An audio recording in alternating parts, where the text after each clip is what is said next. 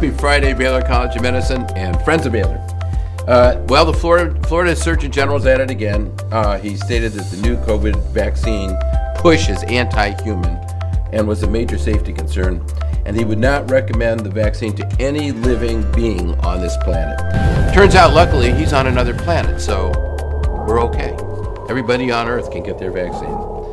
So, he did point out, and I think it's reasonable to try to address these folks.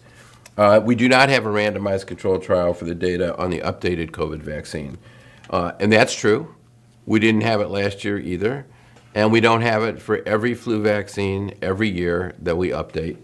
And so to make that a criteria for not getting the vaccine seems pretty silly. What the FDA does, once the platform is safe, deemed safe based on all of the reports on complications, once it's deemed safe, then minor changes in the vaccine are approved to better match the circulating strains. And we do have in vitro data for its immunogenicity. But I have to say, a number of you have written me and said, is there data that the vaccines actually work? And I think people have forgotten the original process of vaccine approval. So let's just take a little trip through memory lanes. Back in 2021, remember, we were one of the lead centers for the study for the Moderna trial.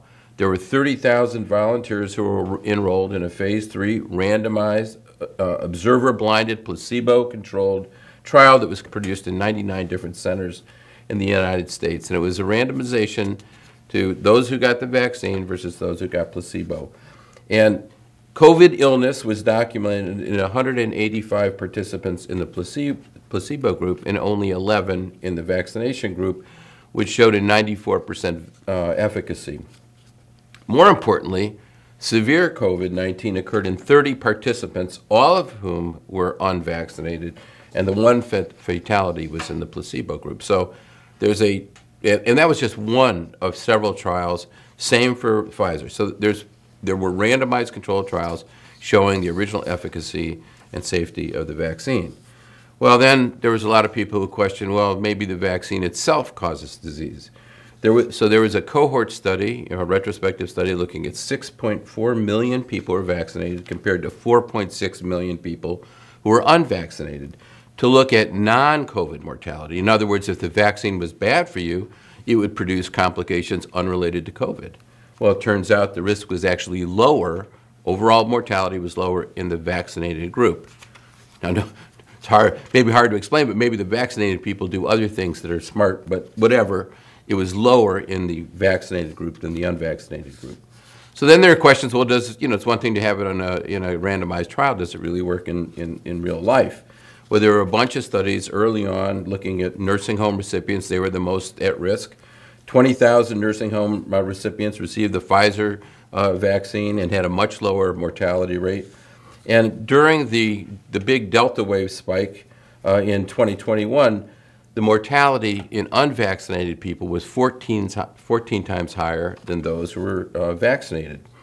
And then if right now there's been data looking back at the entire pandemic over all the different strains, Delta, Omicron, Alpha, everything, and in retrospect, if you're unvaccinated, you had 2.5 times more likely to die of COVID than if you were vaccinated.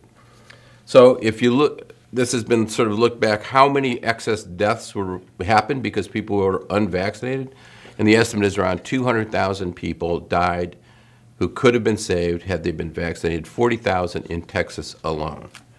So, and if you look back at Florida was leading in terms of low mortality in the early parts of the pandemic. The minute they started coming out against the vaccine, they were one of the leading states for high mortality. So, again, there's so much data to support the vaccinations. I'm not sure why people are still questioning it. More news about the boosters. Already 4 million people have received an updated COVID vaccine. We had about the same number of people last year, and last year about 17% of the U.S. population received an updated version of the vaccine. I hope it's more this year because it'll help, it'll reduce mortality overall. If you have your card, the cards are no longer being produced by the CDC.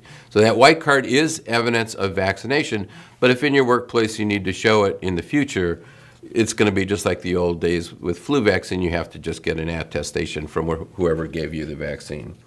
And more updates. The FDA just authorized the Novavax updated COVID vaccine for anyone over the age of 12. So that's a protein-based vaccine. So if people want to do something other than the mRNA vaccine, Novavax is available. Well, let's look at what's going on right now. If you look at respiratory virus-associated hospitalizations, you can see it's sort of flat. Most of them are due to COVID, and this little green, you can begin to see RSV is beginning to tick up. If you look at the percentage of outpatient visits by age, it's interesting. 0 to 4-year-old is the big group, and over 65. So the 0 to 4 group we talked about are people, the kids, under the age of 6 months, can't be vaccinated. So it's really up to the parents, the pregnant mother, to be vaccinated. And RSV is a big problem for this age group, and we've talked about RSV vaccines available for pregnant women, and now a monoclonal antibody for kids who are in the first 6 months of life. COVID hospitalizations, it's interesting here, these are COVID hospitalizations by year. You can see 22, 23 is not so bad. 2021 was really the bad year, but we're beginning to see an uptick. It's beginning to plateau, and by age, same thing, over the age of 65 for COVID. So that's really the high-risk group, the people who I really hope get their updated vaccines, because they are the most risk for serious disease. Nationally, viral loads about the same. It's been a plateau in terms of wastewater. 43% of the wastewater sites are reporting either 100% or 200% increase compared to 47% last year, but that's not really much of a change. This is the BioBot. Remember, I mentioned the CDC outsources the data to them, and you can see it by their assessment, it's also fairly flat. The good news in Houston is we continue to improve. Actually, our rate has dropped down to 90% of what it was in July of 2020, down from 153% last week. And so, in our region, the viral burden for COVID seems to be on the way down, I hope. Anyway, if you look at what the major variants, they really haven't changed much. EG5, FL1.5, HV1, and XBB are the major variants. And if you look at, I've showed you this before, the relatedness tree, these 4 or 5 variants account for about 85% of all variants.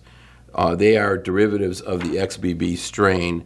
The XBB 1.5 is where the vaccine is targeted to, but it is close enough related, I'm sure you'll get benefit from having the vaccination. I just got back from visiting my sister in New York. It was her birthday last week. And as I told Janet, New York City is the hot spot for a flu in the country right now. If you look, brown is the high, very high influenza activity. Rest of the country is sort of low. We're not quite in the peak season yet of flu, although you can begin to see it's beginning to tick up. I imagine we will hit it November, December, January will be the big months. The good news, again, all of the sequencing shows 95% of the influenza A are H1N1, which is in the vaccine, and 100% are Victoria influenza B, which is also in the vaccine. So that's all very, very good.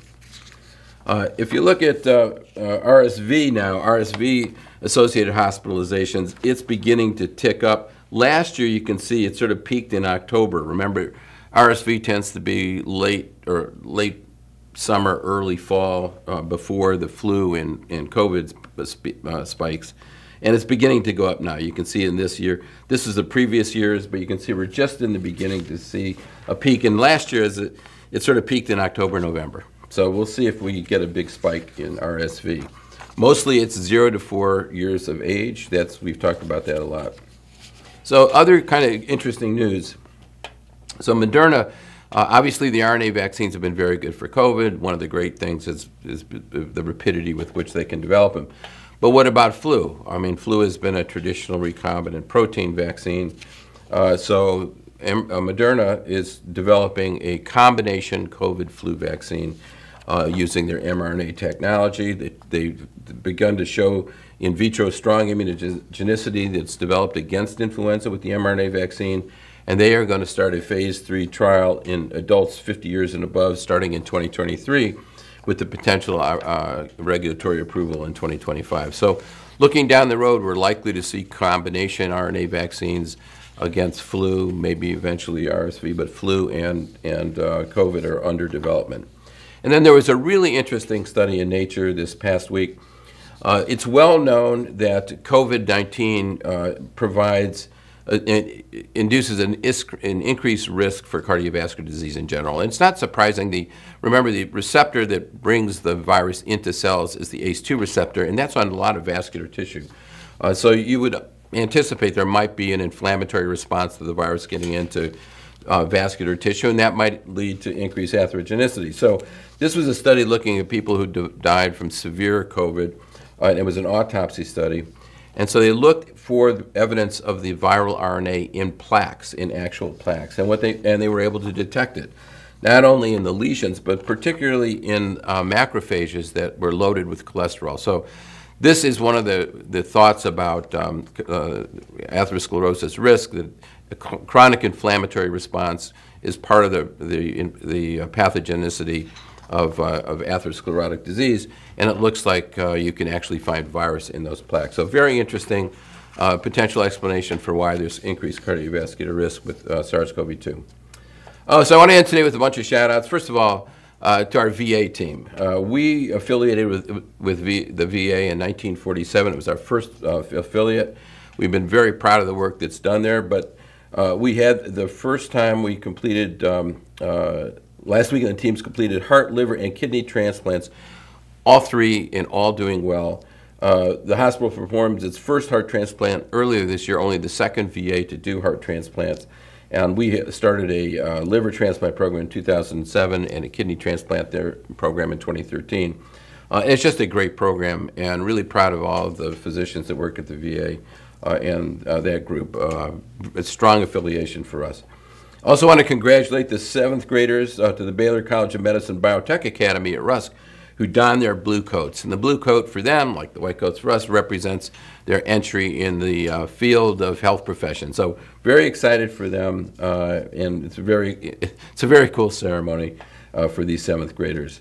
Also remind all the faculty and staff that our open enrollment ends October 16th at 11:59 p.m. So remember, this is the one chance you have to change your health plan, your flexible spending accounts, health savings accounts, and other benefits.